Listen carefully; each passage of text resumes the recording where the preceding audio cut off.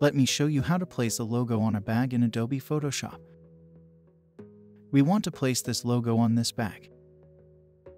Right-click here and choose Select Pixels.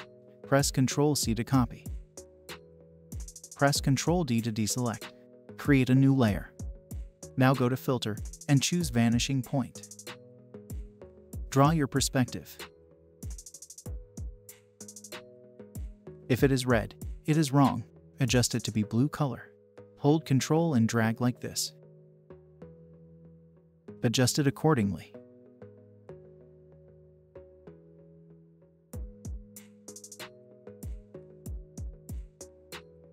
Press Ctrl-V to paste your text. Press Ctrl-T and scale it while holding the Shift button. Follow this process.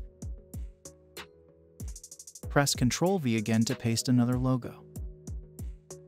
Follow this process. When you finish, press OK. Change the blending mode to multiply. We want to hide these extra lines. Add a layer mask. Now choose the brush tool. Make sure it is a hard round brush. Set the opacity and the flow to 100%. Set the foreground color to black. Follow this process.